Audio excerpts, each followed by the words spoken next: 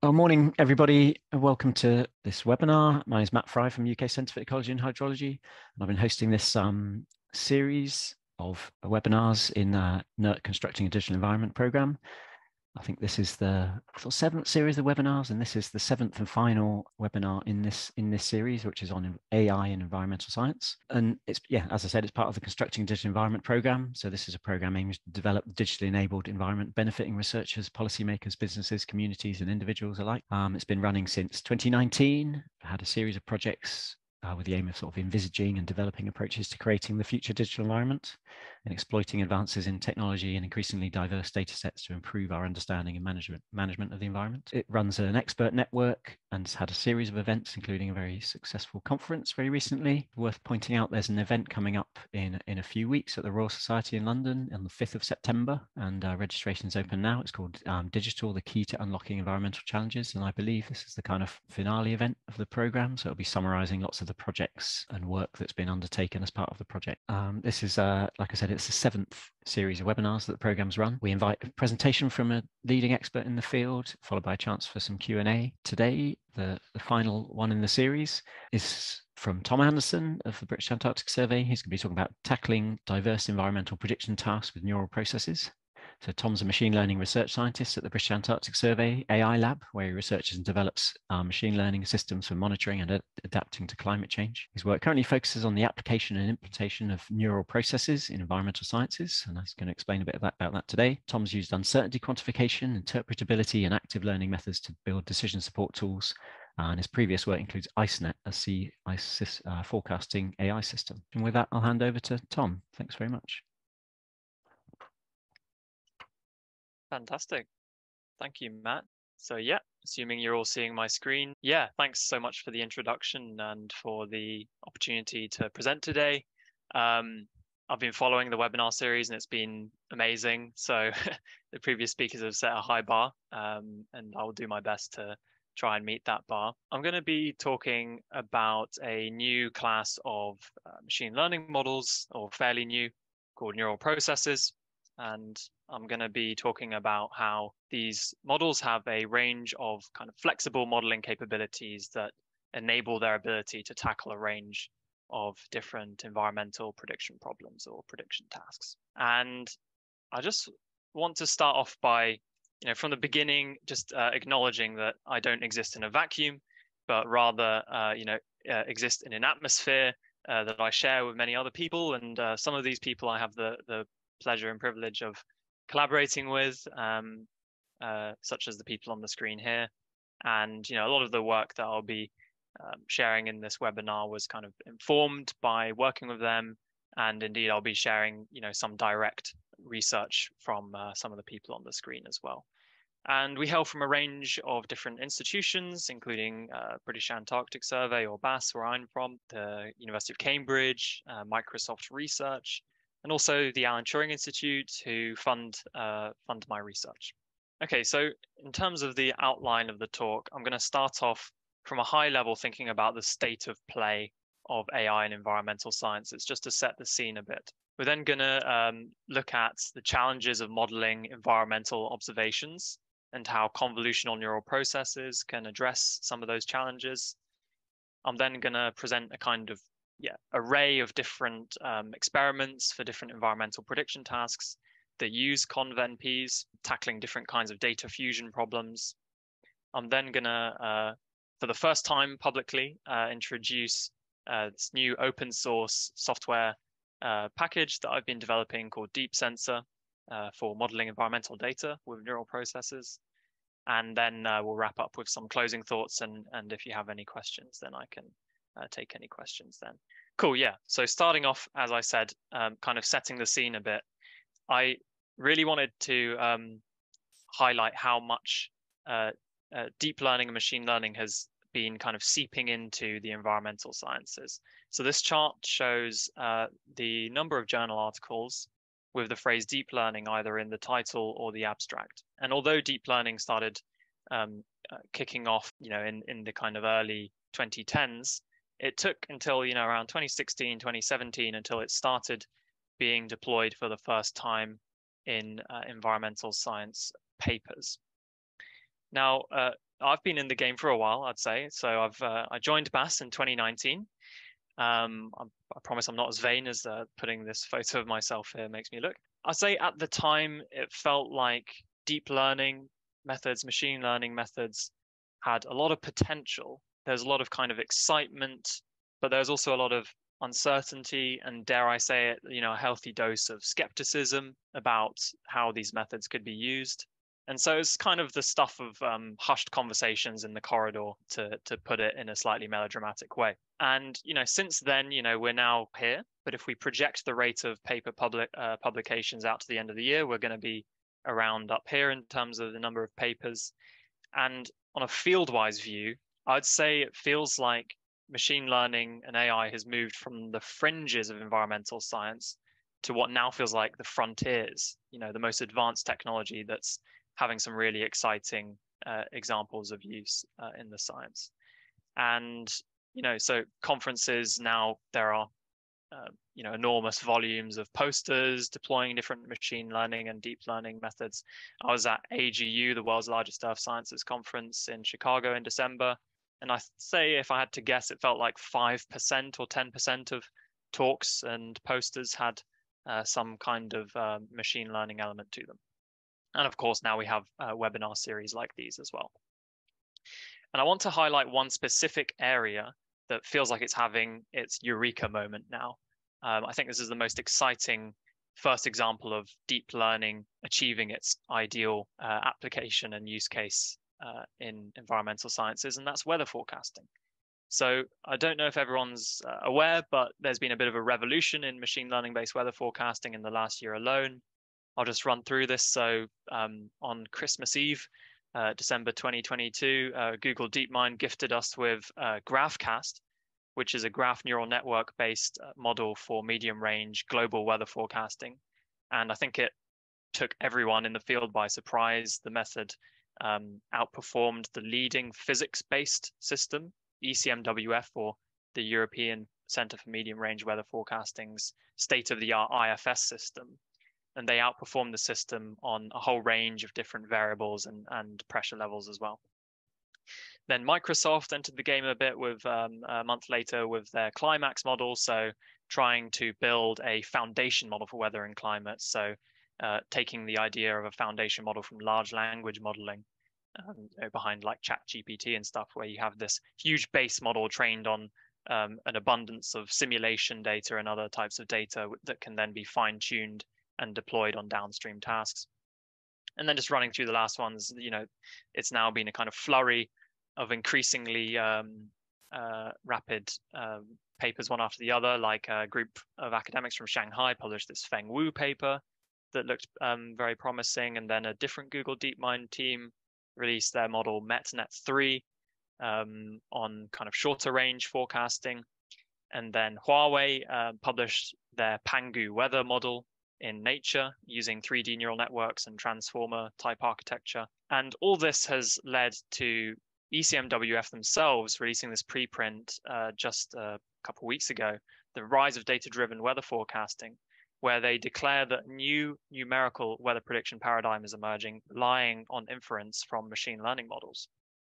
So I kind of just want to highlight, like, this is really exciting. So this is an exciting time to be in the game. And I'm not going to be talking about weather forecasting in this talk, but rather I kind of just wanted to set the scene and show where things are going a little bit. Okay, so most of the approaches in those papers that I just showed are trained on reanalysis data. So not direct observations of the environment, but rather state estimates that have come from numerical simulators that try to fit as closely as possible to observations, producing a nice, complete gridded product. Now, that's all well and good, and these state estimates are known to be the most accurate guess we have of what the Earth is doing across space. But what if our data isn't on a nice, neat grid? Okay, so real-world environmental observations, for example. So, what if we have missing data, like this land surface temperature satellite observation from MODIS of surface temperature over Antarctica, which has cloud-covered gaps? Or what about irregularly sampled data? such as in situ temperature stations across the Antarctic continent. Well, if we were back in 2019, then, by that time only the most basic methods were infiltrating into the field. And we might say, well, this data is gridded. Let's chuck it into a CNN, convolutional neural network that's well suited for image data. There's an issue with this, which is that it can't handle nans. So, what do we put as these missing values? We can't just put -1 because the temperature could be -1 degrees Celsius, right? So we need a different approach there. And then just thinking of the temperature stations, maybe we'll model this as a Gaussian process, right? That'd be a reasonable choice to make. Fit a spatial 2D Gaussian process to these temperature observations and try and fill the gaps or something. Well, GPs have some issues, so they can't ingest multiple data streams in a simple way that I'm aware of. So we wouldn't be able to condition on this land surface temperature either. And they're also pretty computationally expensive when implemented in a naive way and not very expressive, which can be an issue when we have an abundance of data that we want to learn from. Alternatively, we could try thinking of chucking this into a multi-layer perceptron, right? Just like a kind of vanilla neural network that operates on vectors. So we'll put this station as station 1, chuck it in there. Put this station as station 2, chuck it in that element there. Get this station, which is recording a balmy -88.2 degrees Celsius, put that in the third element, and so on until we've put all of these station observations into a vector. Okay, fair enough. You could do that, but that's also not going to be what we want because this model also can't handle nans if one of these stations broke on a certain day. We're also not going to be able to leverage new stations. So if a new station comes online, well, this model only operates on a fixed dimensional vector, so it can't leverage new stations. And it depends on the exact ordering that we chose of stations. So the one we chose to label station 1 and the one we chose to label station 2 and so on. So if we give our model weights to our friend and say, here you go, there's the data, try and model it, and they choose a different ordering, then the model's going to be in a completely different part of input space that it's never seen before, and it's going to break.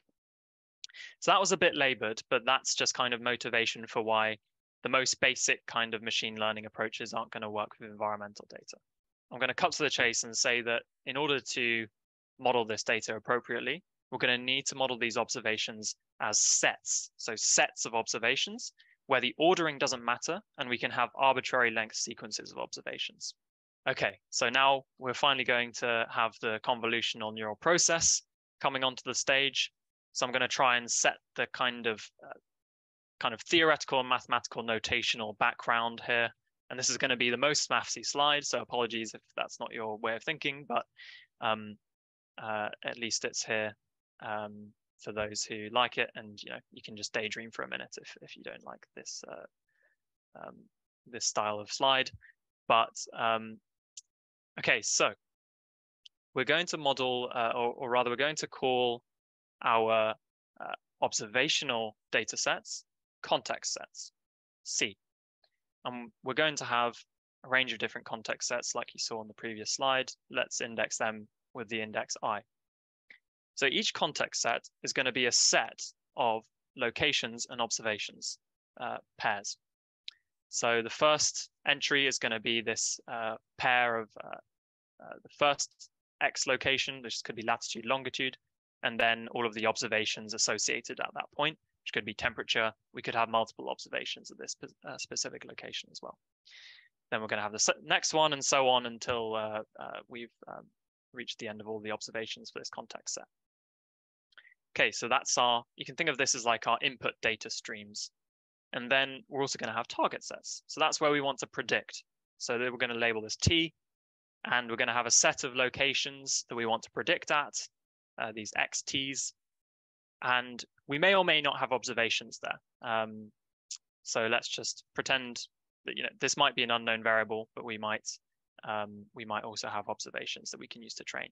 By the way, this is meant to be a Y here. Okay, so now one of the final bits of nomenclature here is that we're going to call the combination of all these context sets and target sets a task. So we're going to want to build a model that can take in this task and predict the target data based on the context data. So now we're finally at the convolutional neural process. This is definitely the most complicated line, so I'll try and go through it fairly slowly. So the convolutional neural process is going to output a distribution over the target observation values, conditioned on the target locations we want to predict at, as well as all of our context sets put together, which we can just call C. I'm going to show an example where it outputs a Gaussian distribution here. So it's going to be a normal distribution over the target values. And in a convolutional neural process, the mean and variance at all of these values is going to be a function which is parameterized by a neural network. In this case, a convolutional neural network. That's where the conv term comes from. And these functions, the mean and variance functions, are going to take in the target locations that we want to predict at, as well as an encoding of all of our context data. Now, this encoding is going to be constructed in such a way that it doesn't care about the ordering of observations. In other words, it's going to be permutation invariant. And because we're using a CNN, the whole model is also going to be translation equivariant with respect to the context data. Cool, yeah, that's most of the complicated stuff out of the way. Apologies if I lost you for a minute. We're going to see lots of the cool examples where you will hopefully build more intuition in the model. I'm going to add a disclaimer here that this is the conditional neural process, where we're not modeling correlations between target variables. We're just modeling them as independent. And this is also a variant with a Gaussian output distribution, but we could parameterize any distribution with a neural process. And I'm just going to use the term conv-NP in a kind of variant and distribution agnostic way to kind of refer to the superset of all possible models that you can construct in this way. Okay, I really want to highlight how the encoder works because I think it's really cool and it builds a lot of intuition. So the encoder in conv-NPs that we typically use is called a set conv. And let's say we have two context sets. We have station observations at these black crosses. And let's say we also have some gridded data set containing auxiliary information like elevation and landmass. When we input that to a set conv, out the other side, we get a 3D tensor, which is going to have density channels for each context set, which says where we have observations. So you can see the kind of sparse station locations here, and then a flat channel because this was a gridded variable here. And then we have data channels, which are the actual values that were observed. And the reason we need the density channel is if you observe a 0, then that's going to be nothing in the data channel. So we need to tell the model that there was an observation there. Okay. So that's how that works. And what then happens is, so we process this, all our context sets with a set conv. We input that to a UNet, okay, just a type of convolutional neural network, and then interpolate the output of the UNet at our target locations. Optionally, we can then inject some extra data with a kind of output multi-layer perceptron. That's going to appear in some of our models. It's a variant that we've worked with sometimes. But in any case, we're going to then parameterize the distribution over targets at the target locations. And the parameters of our distribution, so like the mean and variance, for example, is now going to depend on the context data itself. So the actual observations that were observed. And because of this, this is called meta learning, because it's like we've trained one model, but then it can kind of train in inverted commas when you give it new data, and it's going to learn how to kind of set the parameters of the distribution. I'm not going to lean too heavily in that interpretation, but I just thought I'd mention it. Now, what this allows is a bunch of key modeling capabilities that help us with spatiotemporal modeling. So we can fuse multiple gridded data streams. We can fuse off-the-grid data with on-the-grid data. We can handle multiple resolutions by passing them through a set conv and interpolating them onto an internal grid. We can handle missing data because of the density channels. We can also predict at arbitrary target locations. So we're not fixed to only predict at the locations we trained on. And because we're parameterizing distributions, we're quantifying our uncertainty. And in most of the variants of conv-NPs that you will see, the inference cost is going to be linear in the number of context points or the number of target points. So it's going to be very computationally cheap to run this type of model. Cool, so that's the conv-NP. I'm going to pause just for a moment because that's maybe a lot to take in.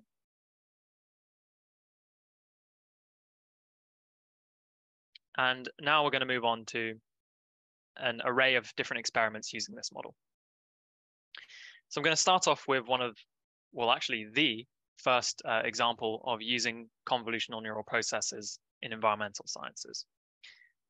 So let's just start off from a high level. So we're going to be thinking about statistical downscaling here to kind of spoil it a little bit.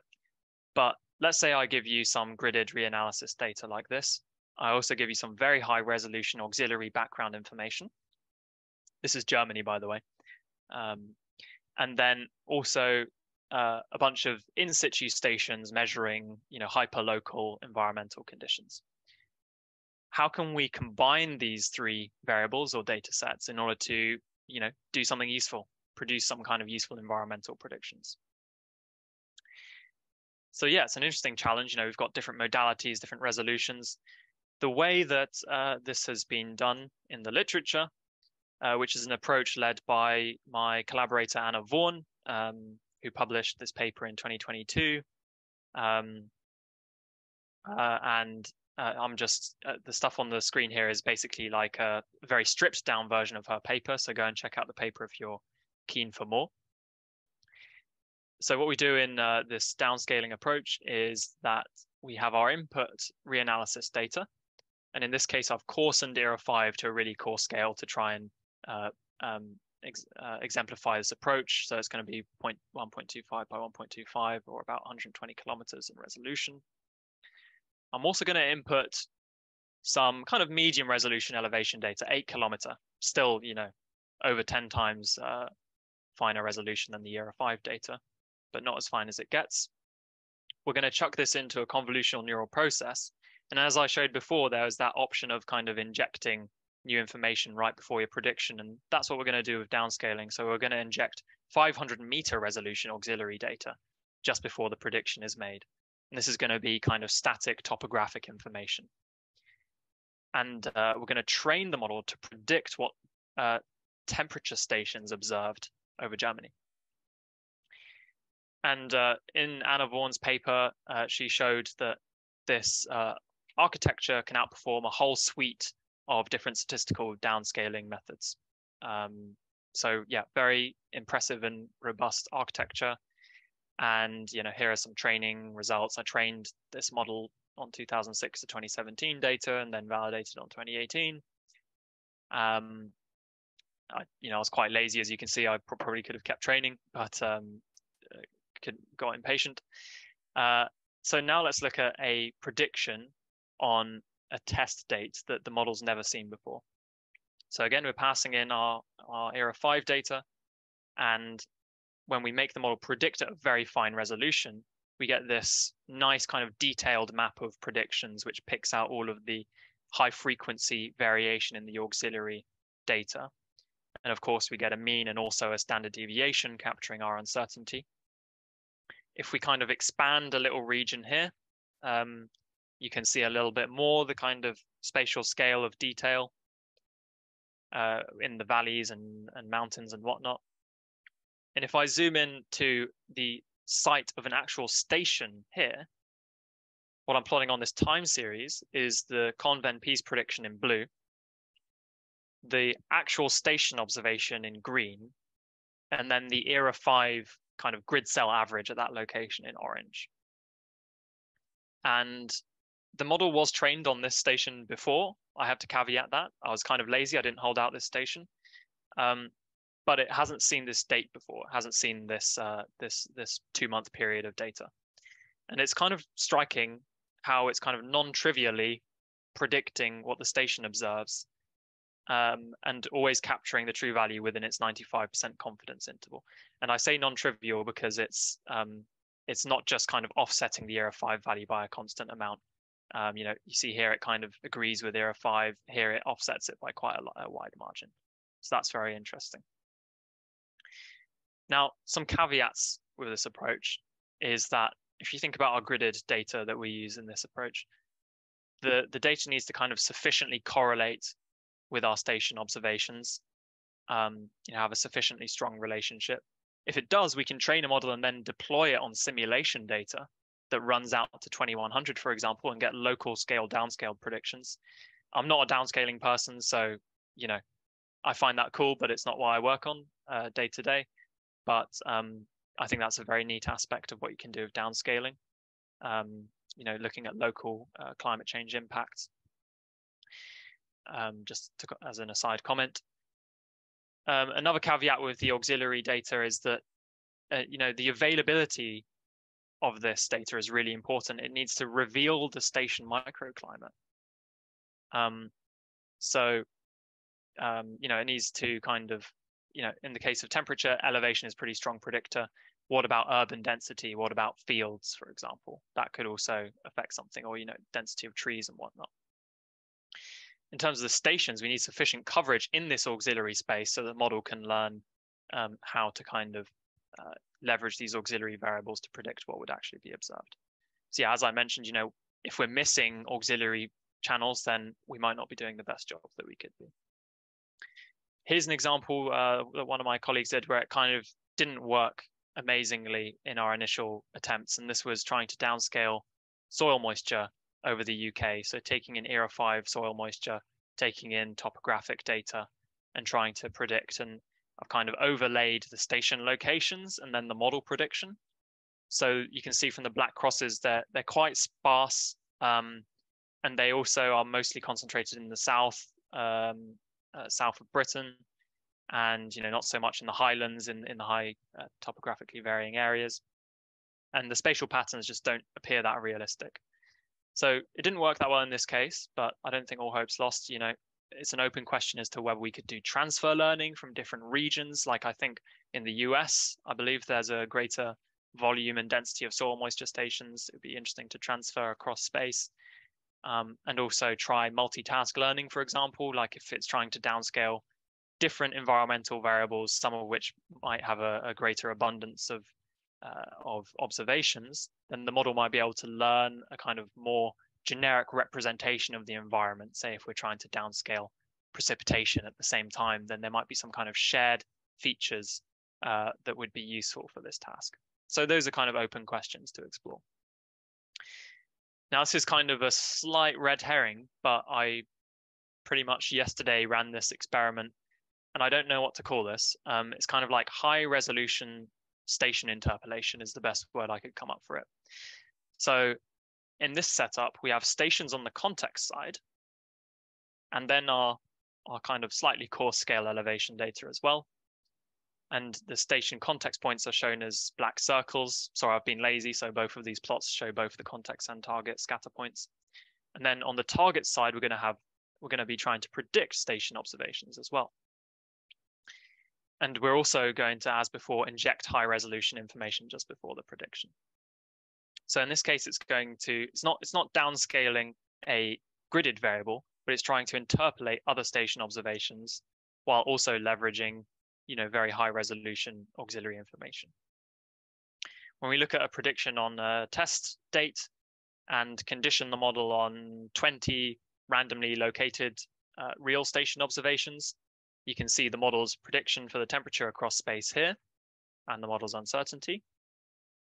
And there's all sorts of interesting high frequency features going on. But we also have a probabilistic model here that's actually conditioning on what was observed to inform the prediction. And as we add more and more observations, I think this is 100 observations here, the model's going to update its estimate for what's going on. And I think it's interesting to see that, well, you can't actually see it here because the color bar goes down lower, but the uncertainty never goes to 0 exactly. And that's because station data has noise on it. We might not be capturing all the auxiliary information that we need for this task. So it's not going to exactly fit all of the observations, but you can see how the station observations are being used to inform like the bigger picture of what the temperature is in the surrounding area. Now, in an extreme case, giving the model all 500 or so German temperature stations, and you can see it can build up quite a detailed picture across the country now, and with quite low uncertainty everywhere, apart from high altitude type regions. You can see it's now realizing that it's quite a chilly day across the country, you know, around 4 degrees to the north and around -4 degrees in the higher altitude alpine regions to the south. I feel a bit like a weather presenter now. That was weird. Anyway, if we zoom into this region in the Alps, we can just I guess, just exemplify the high frequency information we're seeing. So I've saturated the color bar at 0 just to, chopped it off at 0 so that the color bar doesn't saturate. But yeah, we can see lots of fine scale information, and yeah, the most uncertain regions are definitely at the peaks of mountains here. So that was a bit of a random experiment, might be useful for future work. I'm now going to switch tact a bit towards sensor placement. So this is some work that I've recently been doing using active learning. I'm going to introduce active learning and then the research project that we did. Okay, so active learning. What is active learning? It has 2 ingredients. You need a probabilistic model that's going to produce a distribution over the target values given some data. Okay, that's ingredient 1. Ingredient 2 is an acquisition function that you define. And this acquisition function, alpha of x, is going to say how useful a new observation at point x is going to be for the model. We can then kind of combine these 2 ingredients and iteratively propose new observation locations in a so-called greedy algorithm that optimizes 1 step at a time and produce a kind of vector or tensor of proposed placement locations for new observations. So here's a little kind of toy animation of this in progress. So we have a probabilistic model in green that's being fit to this kind of hillscape, sort of sinusoidal curve, and it's iteratively proposing new observation locations in red, given these initial black observations, these black circles here. And you can see how it kind of gets iteratively closer and closer to the true function that it's trying to predict, while also avoiding the existing observation locations. Okay, but that's a very toy example, but we're going to use basically the same philosophy in this project. Okay, so yeah, this is a project that I led that has very recently been published in Environmental Data Science. So this is just yesterday for those watching online right now. And I believe, to the best of my knowledge, that this is the first study to look into the active learning capabilities of a convolutional neural process type model. And what we're trying to do is use active learning to work out where we need to go and place new observations for temperature over Antarctica, so new station locations. And adding QR codes for the paper here. Please go and give it some love, given that it just came out yesterday. I haven't even announced this on Twitter yet, so you are the first to hear about it. And I'm also going to mention that I'm not going to go into too much detail here because there is a conference talk, 15-minute conference talk that I gave specifically on this study. So do go and check that out as well if you're more interested. But I will show some results. So the model we used is actually a convolutional Gaussian neural process, so conv-GNP. So this variant of a conv-NP outputs a joint Gaussian distribution over target points. Not a bunch of independent distributions, but a correlated Gaussian. So it's going to output a mean function, but also a covariance function, or when you sample at target locations, a covariance matrix. So we're going to be able to draw coherent samples over our unknown target variable conditioned on our observations. And yeah, we take in temperature on the left and also a gridded auxiliary context set in order to allow the model to break translation equivariance with respect to the temperature stations. And this allows the model to learn non-stationary covariance, but that's a technical detail that we don't need to go into now. Okay, so we have a bit of a chicken and egg problem with sensor placement and these models. The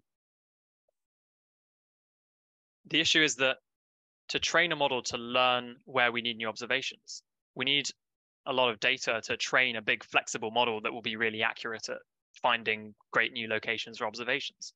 But then if we have lots of observations to do that, then do we really need new observations in the first place? Okay, so that was kind of the head scratcher for me, because Antarctica is not known for its abundance of observations. And the way that I got around this in our project is to train the model on reanalysis data. So we trained the ConvGMP to spatially interpolate ERA 5 daily average 2-meter temperature anomaly, like the animation you see shown on the right. Okay, so what do we mean by spatially interpolate? What we do is we randomly sample grid cells to be the context data on the left-hand side. We also randomly sample grid cells to be the target points on the right-hand side. And then we just train a ConvGMP to maximize the target probability over the target points. So yeah, it's pretty simple, I would say. And these are going to be operating on a kind of day-by-day basis. So it's only going to see observations from a given day, and it's trying to predict what's going on elsewhere for that same day, just to clarify. Now, when we train this model and run a sensor placement algorithm, we get what you see here. So, similar to the hillscape, but in a much larger scale, more complex problem. And on the right side, for good measure, we have a vanilla kind of Gaussian process baseline model. And what I'm showing as the heat map is the acquisition function that we use, which is the predicted drop-in variance when the model sees a new observation at that location. So how much does this observation decrease the model's uncertainty?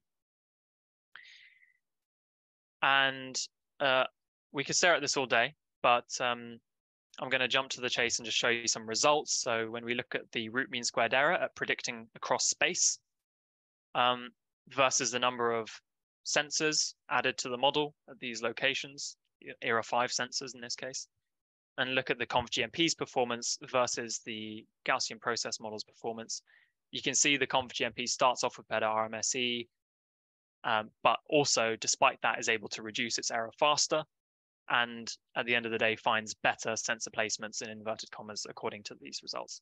And the paper with QR code again in the top right has much more detailed experiments with different probabilistic metrics and also a non-stationary Gaussian process baseline. And GPs, by the way, have been in the field of environmental sciences for decades under the term of kriging. So a very classical geostatistics approach, but yeah, I think we are starting to find more advanced methods that can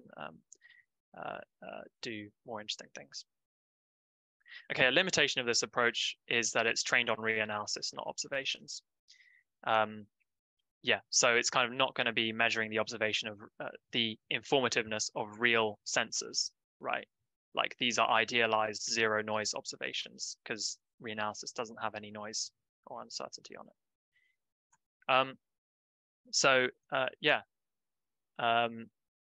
We've been exploring this. We've been tackling this rather. So myself and Professor Rich Turner have been working with this master's student, Jonas Scholz, who's done a fantastic job looking at trying to alleviate this using sim-to-real for temperature interpolation in Germany. So in this case, our simulated phase is ERA 5 pre-training, and then we transfer the model to the real phase where we fine-tune on real station observations. So yeah, randomly sampled ERA 5 observations during pre-training, and then we randomly split the station data into context and target during fine-tuning. And the idea is that the model would hopefully kind of leverage all the information contained in this data set of ERA 5, but also learn interesting new characteristics from the station data, like noise on the data and whatnot. What we see if we look at the model's uncertainty when it's just pre-trained on ERA 5, where yellow means very certain and confident, and then darker means more uncertain, is that as we fine-tune on more and more stations, the model kind of becomes increasingly uncertain around station locations. And you see this by the yellow blobs kind of disappearing. And that's a good thing because the station doesn't tell you exactly what's going on in the surrounding area for tens of kilometers. So we don't want it to pass exactly through observations. So it's kind of behaving as we would hope. Jonas also ran this sensor placement approach that I showed you earlier, but with the fine-tuned model. So yeah, ERA5 on the left and fine-tuned on the right. And you can see that the acquisition function becomes a bit more diffuse. I won't go into the details, but it does seem like it's doing something reasonable. And this is now measuring the informativeness of real station observations. So our finding is that on some kind of like pelled out results is that pre-training on ERA5 does help with predicting observational station data, as opposed to not pre-training at all. But it does become less important and useful to pre-train on ERA5 as more and more observational data becomes available, which is kind of intuitive. Another cool experiment from collaborator Paolo Pellucci, who did a secondment with the Alan Turing Institute over the summer, is that he's been looking into aerosol sensor placement. So with a target variable of black carbon, specifically black carbon aerosol optical depth, which is a variable that has a highly, black carbon has a highly uncertain effect on warming and is quite sparsely observed. So quite an important variable to get better measurements of. And he used the same kind of reanalysis training phase using CAMS reanalysis, and we haven't looked into fine-tuning just yet, and using the AeroNet sensor network to initialize the context set for the sensor placement. And you can see comparing the reanalysis with the model's prediction after initializing with observations of the context, initializing context set at the sensor network. It's making like reasonable predictions for the large-scale aerosol phenomena. And here are the results of the sensor placement algorithm. They're fair few in Russia, which isn't a great place for sensor placements at the moment, but other ones in kind of North African coastline and some in Norway and whatnot. So yeah, this is an exciting other application of this work. Okay, what if I told you that all of the experiments that you've just seen in this talk use the same Python package? So I apologize for this slightly crass meme, but I do share the same name as Neo from the Matrix, so I guess I kind of had to. But yeah, so everything you've seen use the same Python package to run the experiments. And now we're going to look at this. So this is this Python package that I've been developing called Deep Sensor. And this is kind of just like a information dump, high-level overview of the design philosophy that I'm going to walk you through. So Deep Sensor is a Python package for modeling environmental data with neural processors. You can pip install it now, and there's a QR code up there to the GitHub repository. But I do want to highlight a user warning that this is a work in progress. So if you're interested in using it, then it's probably best to contact me first. Although, that might not be true in a few months' time. It might be in a more stable place then. But just looking at the design high level, you can see that everything above this line lives in X-array and pandas world. So the user only sees X-array and pandas data that we all know and love. For example, gridded data here, time series data here. That's then going to come into a data processor, which is going to normalize and standardize the data. We then have a task loader that's going to generate tasks for training a neural process model. And then we have this conv-np model class, which actually inherits from this base class probabilistic model, which itself is subclassed by this deep sensor model. And these classes live partially in this world of tensors, so TensorFlow, PyTorch, and NumPy, that the user doesn't have to interact with if they don't want to. And the conv-np is implemented using this fantastic Python package called Neural Processes that was authored by my collaborator Vessel Brinsma. It's a fantastic package, like really flexible, really nice design philosophy, but it does live in kind of tensor world, which can be a bit inconvenient when all of your data has all this rich metadata and functionality of X-array and pandas. So what I've tried to do is kind of combine those two, or these two worlds. And the conv-np can directly output unnormalized gridded predictions or off-the-grid predictions. And then we also have our active learning functionality as well. So yeah, and another thing I'd like to highlight is that it's designed so that the models are extensible. You know, you could put your model here and leverage all the same nice functionality. Still to be tried and tested, but I'm very keen that that feature works, because the conv-np isn't necessarily the be-all and end-all, and I would like this package to be able to be updated with the latest models. So yeah, my hopes for this package is that it lowers the barrier to entry, both for environmental scientists and machine learners. I hope that it will galvanize research progress, you know, building a community around this open source software, leading to a kind of positive feedback loop where software improves research, then research improves software. Blue sky thinking is that this could hopefully become like a leading piece of software for the latest environmental ML paradigms.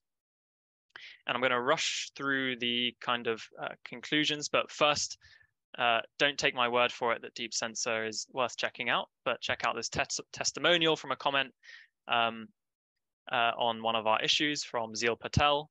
Deep Sensor has an easy-to-use interface similar to scikit-learn, and its seamless integration with Xarray saves a lot of time and energy to pre-process and post-process the data. So thank you, Zeel, for the kind comment. Yeah, as I said, closing thoughts, but I'm running towards the ends of time, so I'm just going to kind of zip through this. I'd say we're entering a new phase of environmental machine learning with more and more versatile modeling capabilities. Convolutional neural process are one such kind of model, and they can tackle a range of prediction tasks, such as those that you've seen and more. So, you know, also forecasting, filling missing satellite data, and so on.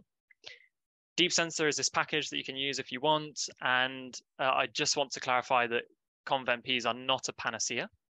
So it's actually an active area of research, and I'm sure that we're going to discover limitations and also improvements over time.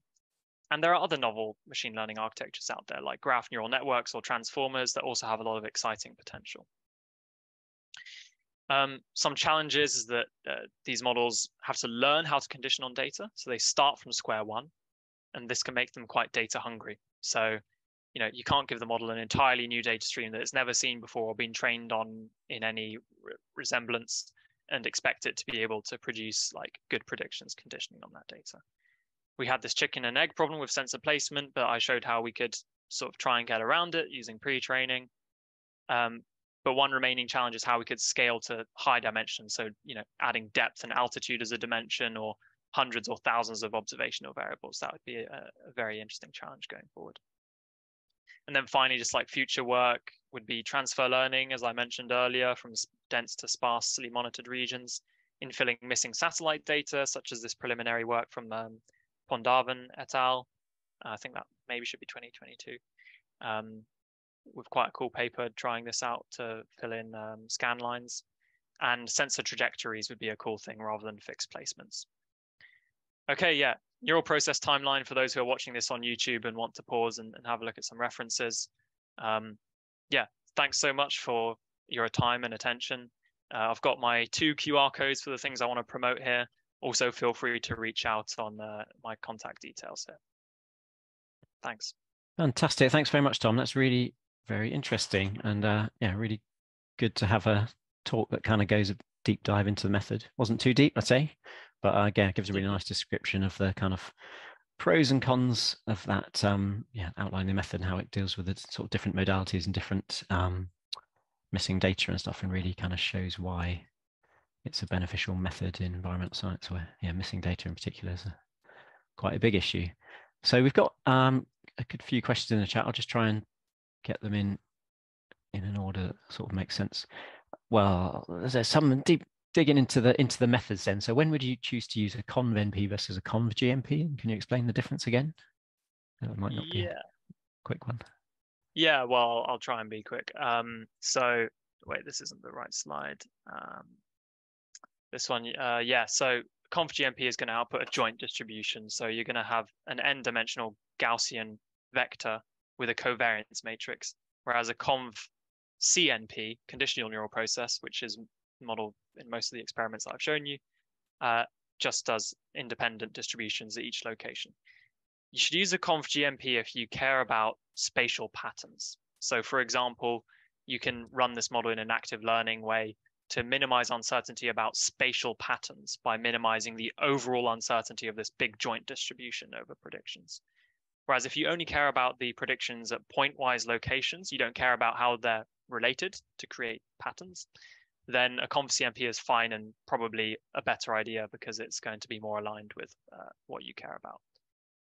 Yeah. Thanks. While you're on this slide, one of the other questions is, why do you need the UNet in there? Why do you need the UNet? Well, it's a very tried and tested deep learning architecture.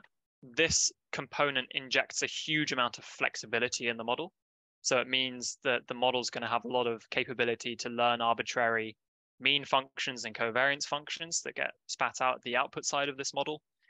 And UNet goes from gridded predictions to gridded predictions. So it's going to operate on this kind of internal grid of the ConvGMP that I talk about more in the appendix of our paper.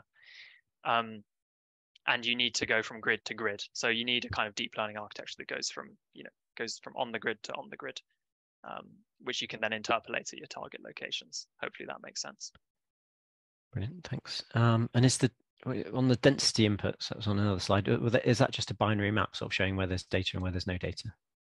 Good question. Yeah, so it's not binary. It's actually like we place a tiny Gaussian blob at each observation location, and that's going to make a kind of function, hypothetically, across space with like these blobs at observation locations. But we then discretize at the kind of internal grid locations of the model, which then gives us a tensor. And so you could do this in other ways, right? Like you could just kind of have this internal grid and you like nearest neighbor bin like a binary mask, as you say. Well, you'd need to account for the case where there's multiple observations in one internal discretization grid cell. But yeah, that's not the Gaussian kind of blob way isn't the only way of doing this. Yeah. That's great, thanks. So probably the last on the technical side of things. So you mentioned updating, which sounds kind of Bayesian. A ConvNP is linked to a Bayes approach in updating priors. Yeah, that's really that's an interesting technical question. So yeah, a neural process, when you train a neural process, it's if we assume that our data is generated from some probabilistic model, like say a Gaussian process, then training the neural process is going to train the model to target the predictive distribution of the or the predictive stochastic process rather when you condition on observations.